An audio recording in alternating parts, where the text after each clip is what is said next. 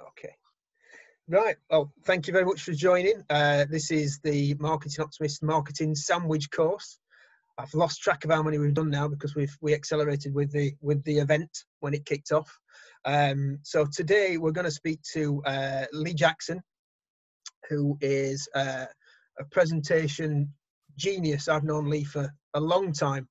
From my Better Culture days, Lee, we procured and borrowed and purloined lots of your kit at different times. Lee's a great presenter. I've seen him so many times, and every time he's done something amazing and innovative, he's always got lots of great ideas.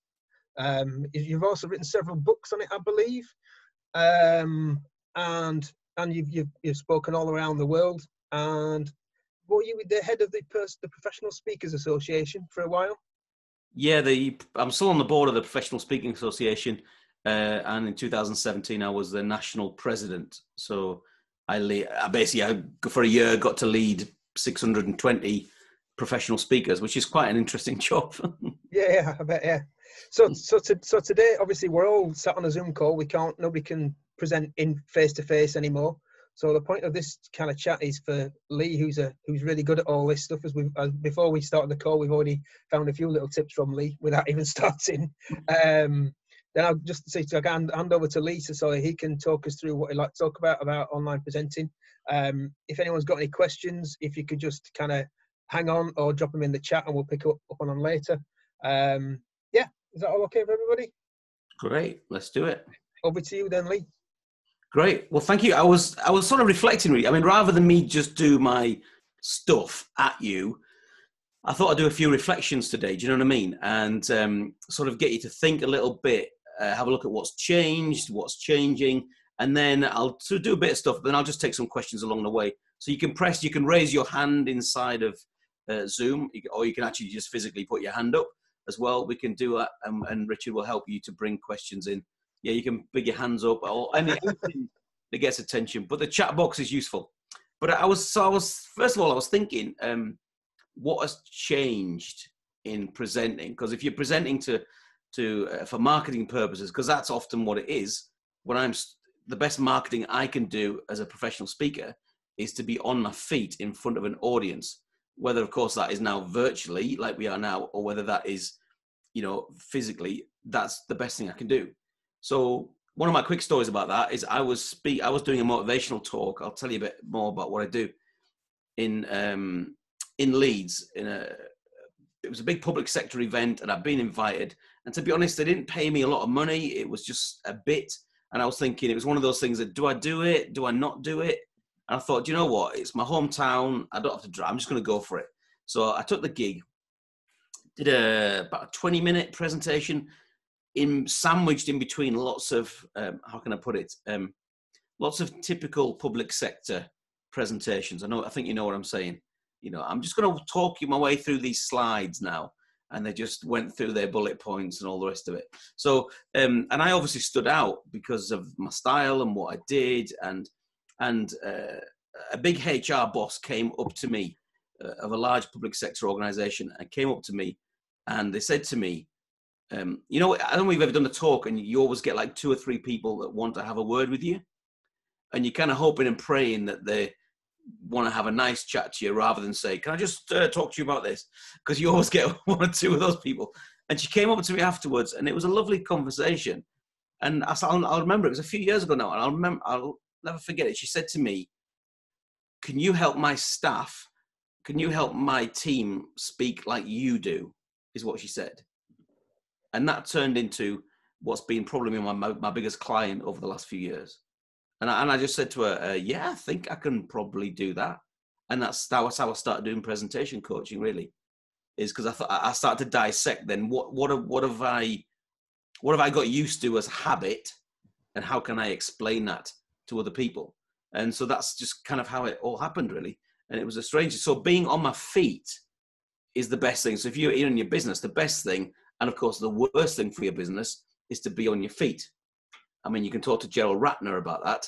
And he now makes a good living on the speaker circuit, going around telling people the mistakes he made when he made that funny joke at the after dinner talk many, many years ago, when he said that all of his products were rubbish. and 18 months later, his business had failed. So being on your feet is kind of dangerous, and that's why people get nervous about it. But also, it's the best thing you can do is to be in front of people. So getting that right is important. And so I was thinking, really, maybe I can get a few chip-ins from people on this as well. But I was thinking, what has changed then? So what I think has changed is the delivery technology has changed. So I'm sat here now in my office, and I'm delivering to a camera. That's slightly different. I've always done this stuff at some level, but now it's slightly different because I used to do most of my speaking in front of audiences. So that's what's happened.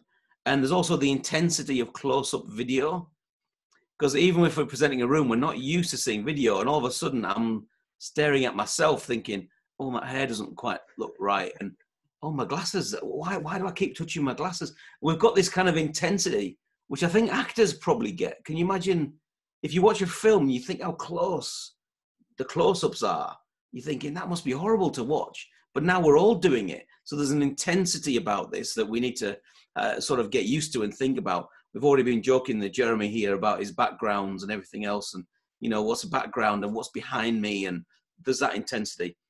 And I think we have to plan and think a bit differently as well. Like, for instance, you might have presented with a whiteboard. So you might have used a flip chart or a whiteboard. Now, with a flip chart, people spend 3 days on a flip chart. But a flip chart doesn't really work on Zoom, because you'll end up just turning your back and then writing on a flip chart. So some of our comfort blankets have been taken away, I think, Richard. That's what's been interesting in this whole process. So a little tip from a friend yesterday that I got, which I'm definitely going to use because my wife is a community English teacher and she's got loads of these, is to get a little, you know, like a little whiteboard. You can get them for a couple of pounds. Yeah. Or if you go to a pound shop, they'll cost you £1. Oh, look at Jeremy. He's got one. He's got one. I'm a football coach. Carry them with me.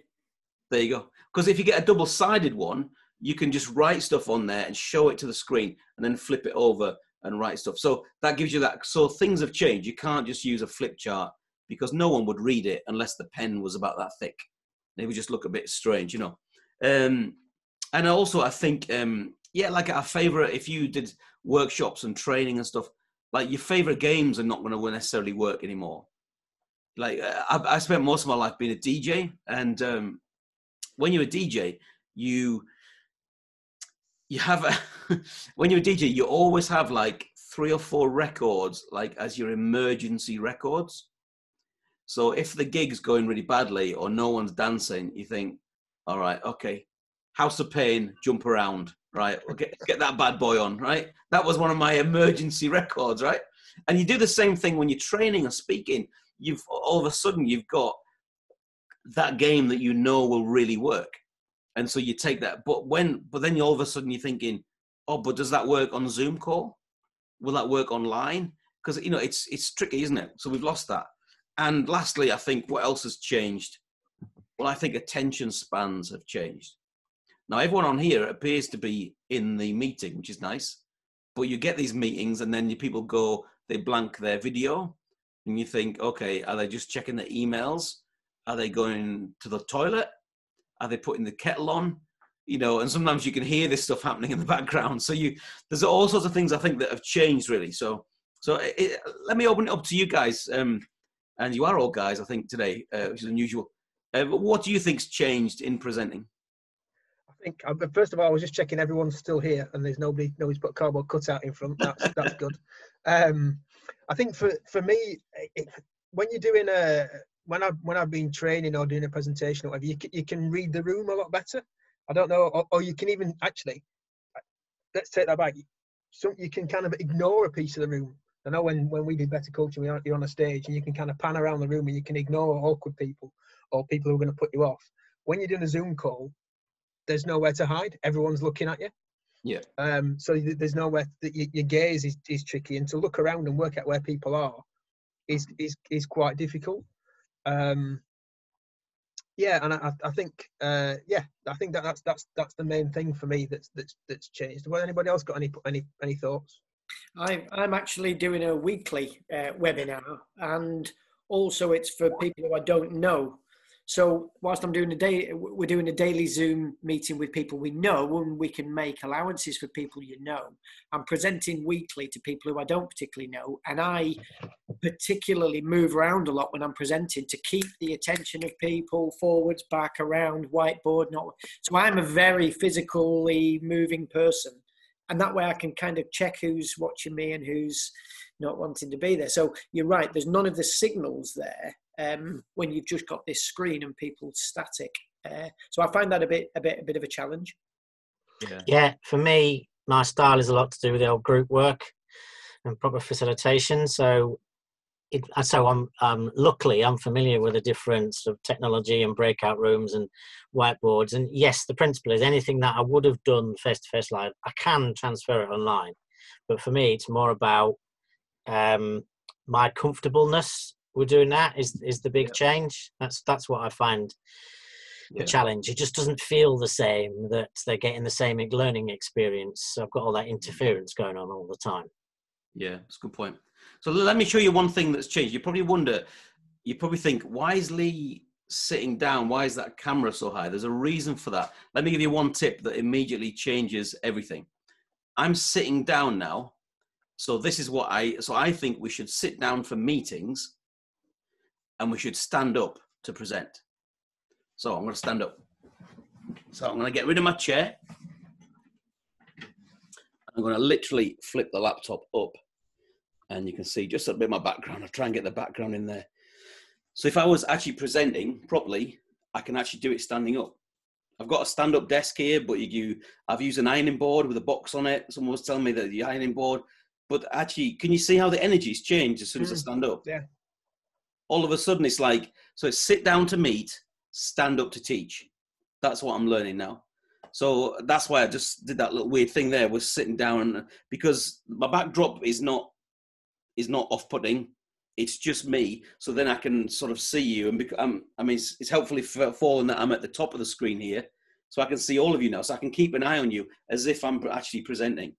My hands look really big if I do that. That's a bit weird. So I don't, my big, like Kenny Everett, I've got the big hands. So little things like that are a bit strange. But it's just nice to be able to stand up, actually. And a couple of things I've done in the last few weeks, because I really miss being in front of an audience, not for egotistical reasons. It's just because that's probably where I shine. Do you know what I mean? It's what I like to do. So this is, I guess, the closest thing I can get. But also it means that I just feel a bit more energized and it's different. So I would give you 5 minutes of stuff like this, 5 or 10 minutes, and then sit down and let's discuss it. Because I think one of the biggest things that's changing is that we need to be a little bit more interactive. Because no one's really going to listen to me for an hour. But they would at a conference. They'd listen to me for 40 minutes or an hour for a conference, but they wouldn't actually, you wouldn't do that on Zoom because you'd find something else to do. Something else would happen, like someone's just walked into the steward's room there. So I've noticed. So things just happen, right? Things just happen. And so you get distracted. So I understand. So So sit down to meet, stand up to teach is one of the things that I'm learning more and more. But sorry, no, one of the tips that I would have, and if I was being you in this meeting, that was my daughter that just came in, and she's actually made me an on-air sign that I pin to the door when I'm actually doing this. I think it's slightly different if you're the kind of participant like this, but if I'm running it, that on-air sign would have been up. Yeah, very good. Yeah, I've got 2 signs on my office door. Yeah, 2 like kind of do not disturb type signs. I think one of them I might have nicked from a hotel room, I think, off the door of a hotel room. But that's an on-air sign. That would be really good. That's a great idea. It's a good point, actually, Lee. I'm doing, I normally do a social media masterclass that takes a whole day. And I'm rerunning it on Wednesday. And I'm condensing it into 3 hours because my thought was I can't do a whole day Zoom. It's going to drive me insane and other people insane. So actually, when I'm going to do that on Wednesday, I'm going to stand up when I do the presenting bit. I'm going to give that a go. But have you got any other tips on how to manage what I've condensed into something long into something a bit more useful? Yeah. Well, when I work with people on a one-to-one basis, and they often come to me with a presentation, so they'll say, "This is my presentation. Can you help me to make it better?" And 100% of the people that I've worked with put too much stuff into a presentation, right? And you put how many conferences have you been to where someone says, "Oh, do you mind if I just overrun? I'll just keep going," and it's because they're just trying to get through these slides. So one of the tips is you've only got two options. One is to speak faster, and the other one is to remove content. So you've got to, from a more basic point of view, Richard, is just remove some content. Yeah. And then that can become notes or a PDF or an exercise afterwards. But you have to remove. So if you're doing a social media masterclass, you might choose to concentrate on the Holy Trinity of LinkedIn, Facebook, and Twitter. Yeah. You might not want to spend much time on TikTok or Snapchat or whatever. Do you know what I mean? We tend to skip that one anyway. but it's a good point. Obviously, I'm not trying to condense a whole day into 3 hours because it's just not possible. So I am cutting out lots of stuff. But you'd be amazed at how many people try to do that, though. Yeah. Is they just condense it. Oh, this is my 2-hour workshop. I've only got an hour to do, so I'm just going to run through it really quick. Yeah. And it's like, no, you got to ditch the stuff. So this is so for example, I do this on my course that I do.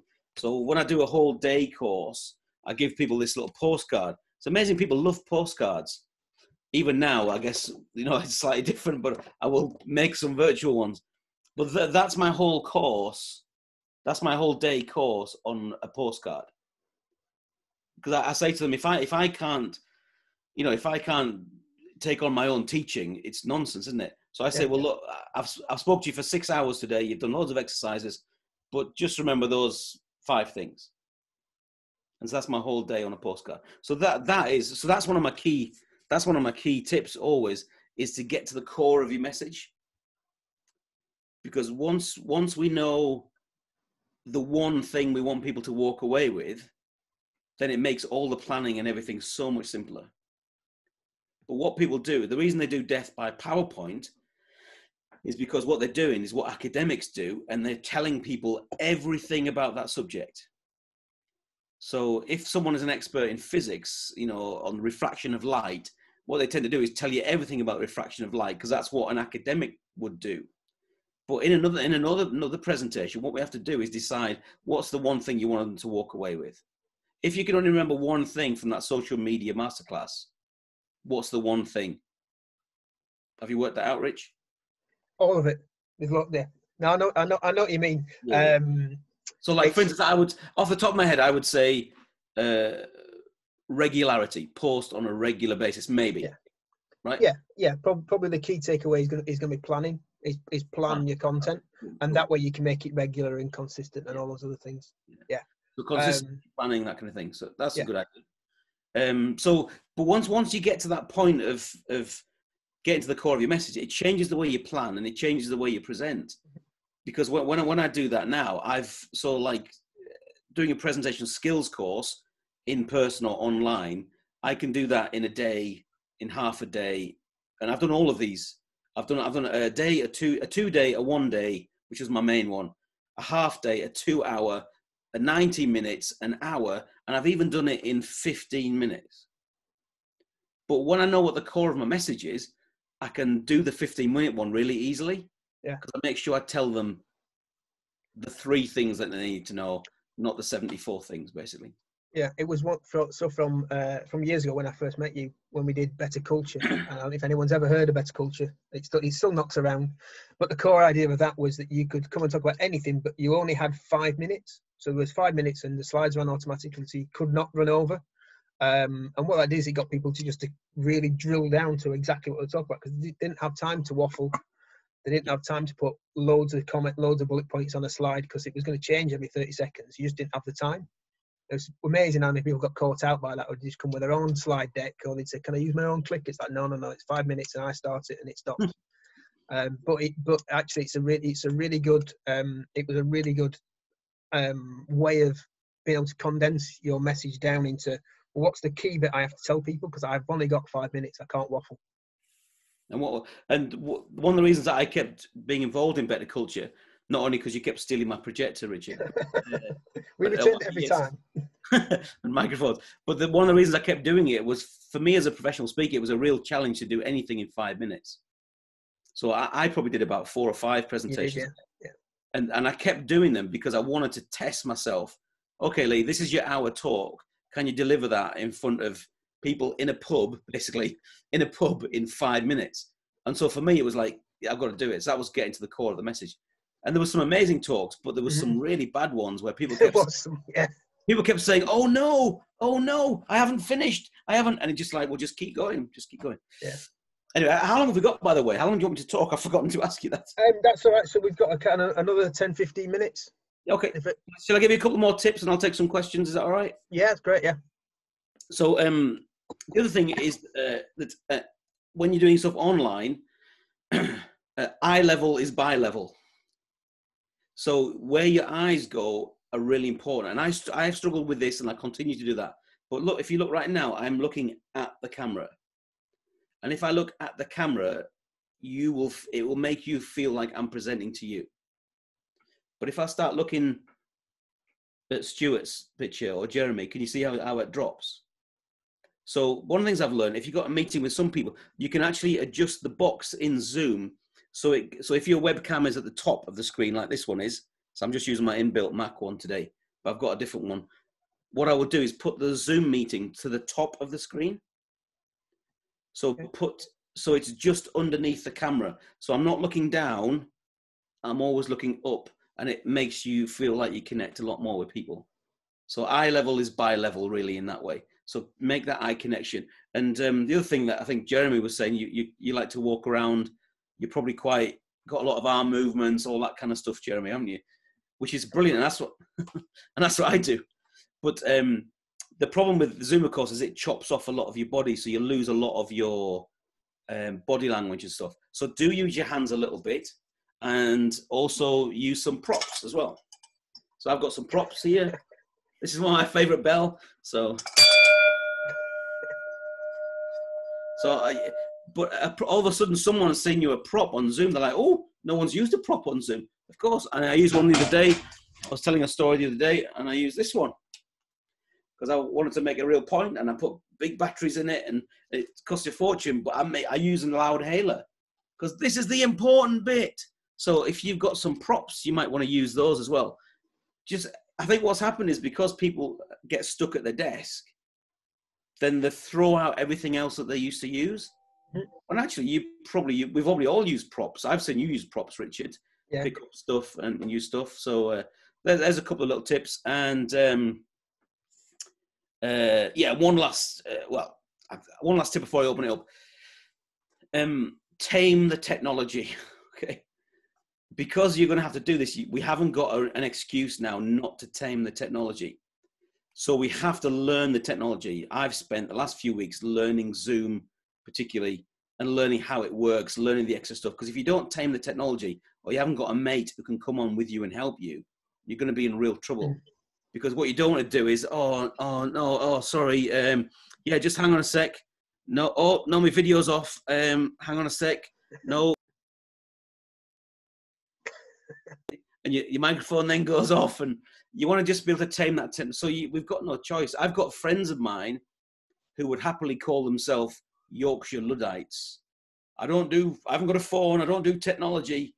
And over the last few weeks, they've had no choice but to start doing Zoom calls and Skype and everything else. So we need to accelerate. And this is if we can take anything out of this crisis right now, and that is that we have accelerated the use of technology. Yeah. And that's going to really help us. I think it's going to save me a lot of time on trains and in the car, because I think more and more stuff is going to be on video, and that's going to really help me. So I could go on all day, so I'm just going to stop, maybe take some questions or comments from everyone else, Richard. Yeah, so let's just have a look in there. So Russell from other side of Leeds sent him a message. It's like doing a radio show. That's why I quite enjoy this. It's kind of these people. So Russell, you said, what are a couple of habits that surprised you when you dissected your approach? You know, right at the start when you were talking, you sort of said, I broke it down and all my behaviours and habits. I'm just wondering, is there something that you were doing? You went, do you realise? Oh, that was good. Yeah, the best coach you'll ever get is to video yourself when you're presenting, which is obviously really obvious now because you're videoing this, so I can watch it if I really want to. But videoing yourself live as well, it turns all the lights on in your head. And I hate every minute of it. If you like watching videos of yourself, you'd be weird, wouldn't you? Because it's horrible. But all of a sudden you think, oh, look how big I was then. Look at I was really engaging with it. Oh, that worked really well. And then like, what am I doing there? I keep touching my ear, and I have people doing this. Yeah, or they've got like a really miserable resting face it's that kind of northern bloke resting face, which I think I've got a bit of, whereas I'm like, on a stage, that's really bad. So I have to not only get the eye level thing, but actually be smiling and animated, because that makes a big difference. And I think the difference between TV and presenting, if you ever go on TV, it's horrible when the camera's this close to you. Yeah. And you have to keep smiling. What do you think to headsets when presenting? In terms of technology-wise, I get people are sort of nagging me to go get the USB headset. So I don't really know actually how I'm coming across now with just the computer audio. Fine. Yeah, it sounds fine to me, Russell.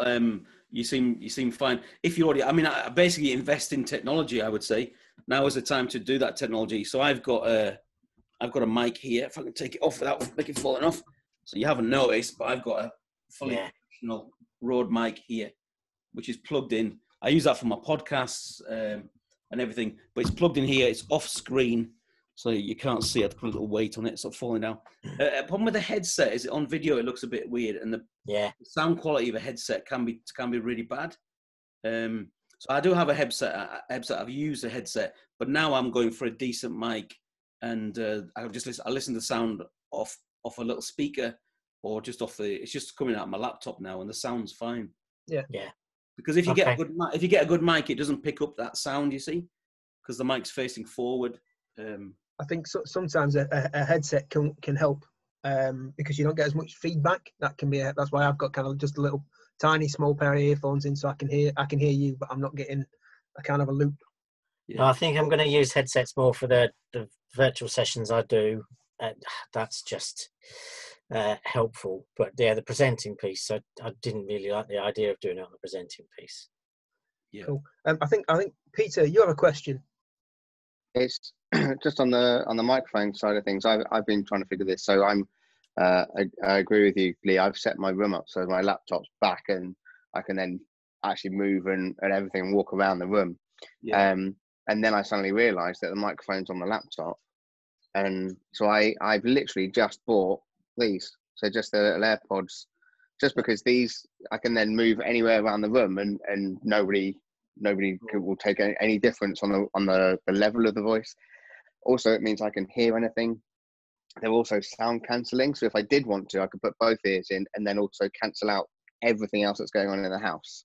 So the microphone won't pick up that stuff, but I'm still getting distracted by kids kind of running up and down the stairs. And so to suddenly put these in, I get locked into the world, and also it means I can kind of move all around and it doesn't lose the quality on it. John Lewis, Click and Collect.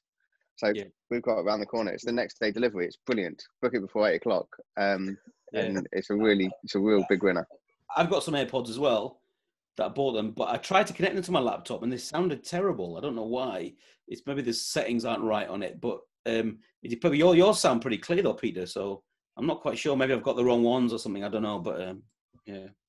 And Peter, have you just got one? You've only got one in. I've only got one in now.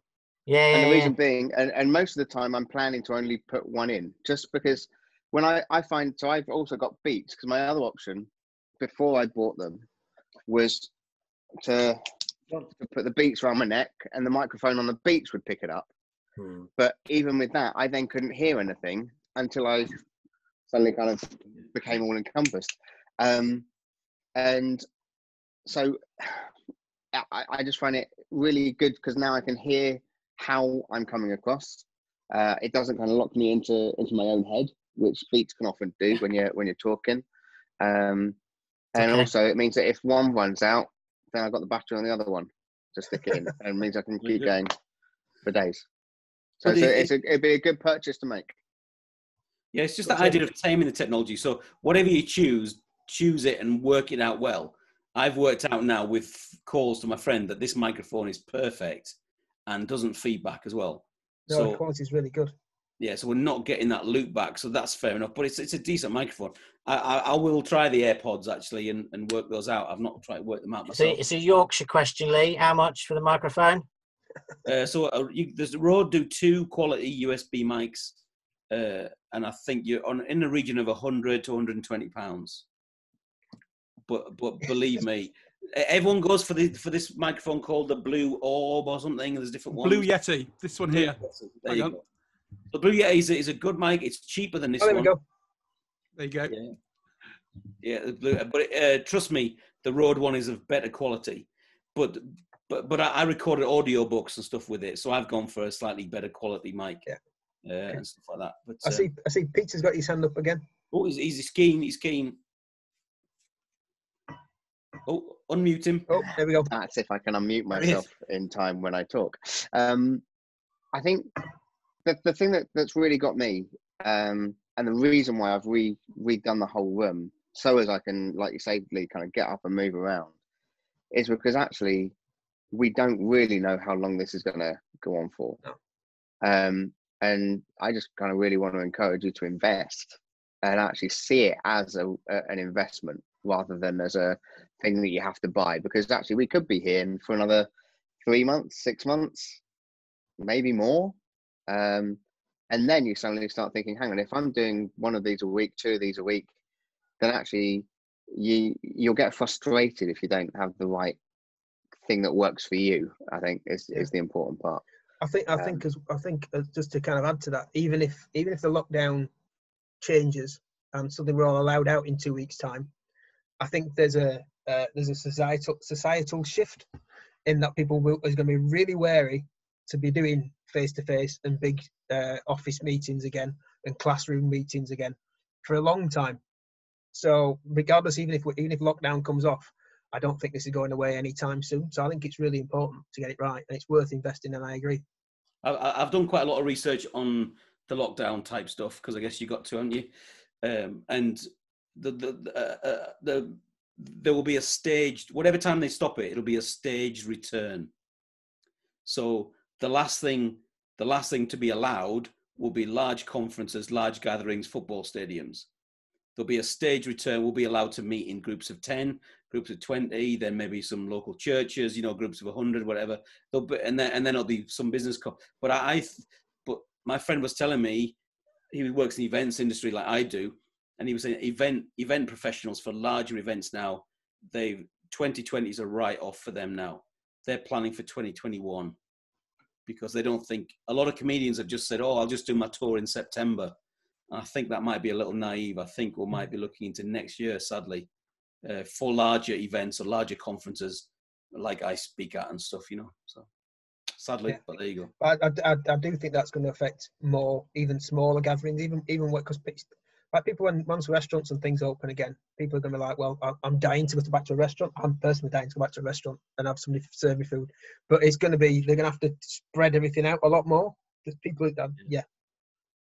Yeah, I was just thinking today, well, grabbing a quick sandwich before I came on, I was thinking, I'm really bored of eating the same stuff every day. Yeah.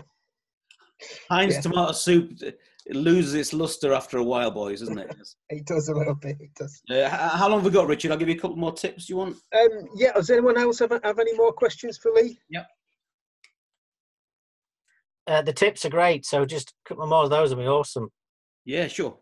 First thing, a lot of things have changed, like we said, but some things haven't changed. And one thing is that we still need to do our preparation. So whether you're preparing for a meeting, or whether you're preparing to present or train or whatever, or even to pitch, still do your preparation. And one of the biggest tips I tell people, even though I'm a geek and I love microphones and laptops and I love all that stuff, get away from your laptop and get onto some paper or a whiteboard. Behind this black screen here, which incidentally is a blind from IKEA, that is my backdrop, is a blind from IKEA. Behind that is a massive big whiteboard. Get on a whiteboard, plan in an analog format. Don't plan in front of PowerPoint or Prezi or whatever you use, or Keynote like me, but get onto some paper, use some cards, use some Post-it notes, spread these things out, get your ideas out onto these, and then do that. Because it's amazing how many people, people say, I'm on my computer too much. Well, if you're preparing something, Post-it notes are ideal for preparation. And I love using Post-it notes. And then you can use technology later. That's one tip. The biggest thing that you can walk away with from today, maybe the second biggest thing, is to stand up to teach, sit down to meet. The biggest thing I want you to take away from today, as is always in anything I ever present, tell more stories. Tell more stories. If you're pitching for work, tell stories. You can give them the profit and loss accounts. You can give them the proposal. You can do anything, any financial stuff. You don't have to do that on a screen, but tell stories of the people that you've affected, the clients that you've helped to propel their business, people you've helped to save money or to make money, people that you've helped. Tell more stories. Just collect stories. Do it on a permanent basis. Collect your stories. I collect stuff all the time on cards, on my iPhone. I've got little notes that just says all of my stories. And anytime something happens, I just write it down.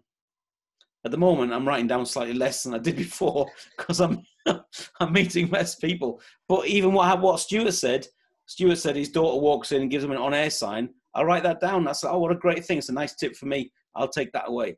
If I don't write it down, I'll forget it. So write down the stuff that happens to you. Write down your stories and just tell stories, because storytelling is the world's oldest profession, not prostitution. It's storytelling, right? People just tell us. We've told stories for generations, and we do a business presentation, and people do chalk and talk, or the equivalent of that, which is death by PowerPoint, and they're just looking at stuff, going, "I just want to tell you this. I want to tell you this, and then let me tell you this." And people just saying, "Tell us how." Not the year your business started, because no one's interested in that stuff. I started in 1995, and then 2 years later, I took on someone else, and no one's interested in that stuff. What we want to do is, how have you changed people, made profit, saved money, all that kind of stuff. So collect your stories. And I know Richard's a great storyteller, because I keep seeing all of his stuff. Not just about beer and Sheffield, but he does tell other stories. Because you tell client stories, Richard, don't you? That's important. Yeah, I do. I've given a few presentations, and when people come up to me afterwards to ask a question, it's generally the fact that they've recognized the character of a story is them, and they've said to me, that story you were telling about that couple, well, I'm that couple, so will you help me? And you're absolutely right. Case studies, as we call them, or stories that people, that's what they resonate with, that human Are you in marriage guidance or something, Jeremy? I don't know what you do. So. I give talks on the funding landscape, and I show people different ways. And what I'm saying is, whenever I'm presenting, the people that come up and ask afterwards, they always engage with the stories I've told. That's great. Yeah, because as a friend of mine called Clive Gott, who's not around anymore, he called them the Me Too moments. And I learned from him, you make an audience think, "Oh, me too." All the time I'm telling stories. I use a lot of Victoria Wood type, I call them Victoria Woodisms, little micro stories that she used to be so good at telling. Watch Dinner Ladies. Dinner Ladies is a masterclass in micro storytelling. And throughout Dinner Ladies and throughout her stand-up, people like Victoria Wood and stuff would be aiming for those Me Too moments. Peter Kay's made his whole career on Me Too moments. Yeah, we used to have a TV without a remote control. Yeah. Oh yeah. My dad takes Coffee Mate in his suitcase, and it looks like heroin when we go traveling. He goes for those little moments all the time. So yeah, that's what stories do. They create those Me Too moments. So yeah, good point, Jeremy. Good point. Excellent. Are we done, or do you want one more? Go on. If you got one more in the tank, let's have it, Lee. One more. Be yourself. Right. Even you got to be professional, okay? So be careful what's behind you in your office and be virtually, or when you're up front, dress the right way, but be yourself. Let your characters, because people buy from people. It's a big cliche, but it's true, isn't it? People buy, they want to connect with somebody. I've walked out of car showrooms when I've thought, oh, I don't like that car salesman, but I've bought a car and I brought other products from people who I like. So connect, be yourself.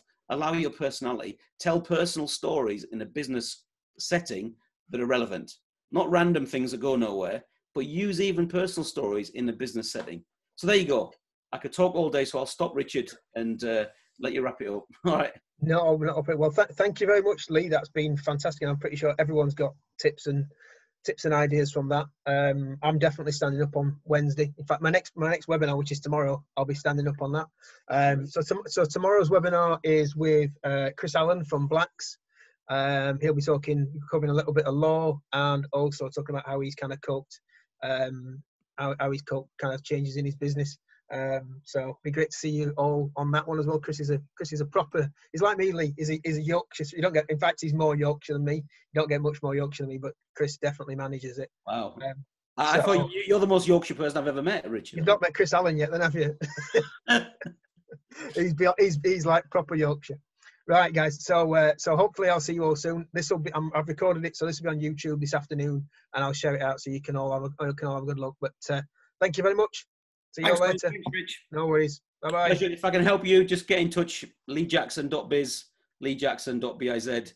Just get in touch with me. Always happy to chat. Absolute pleasure, gentlemen. Absolute pleasure. Lovely. Thanks a lot. Cheers, guys. Bye-bye. Thanks.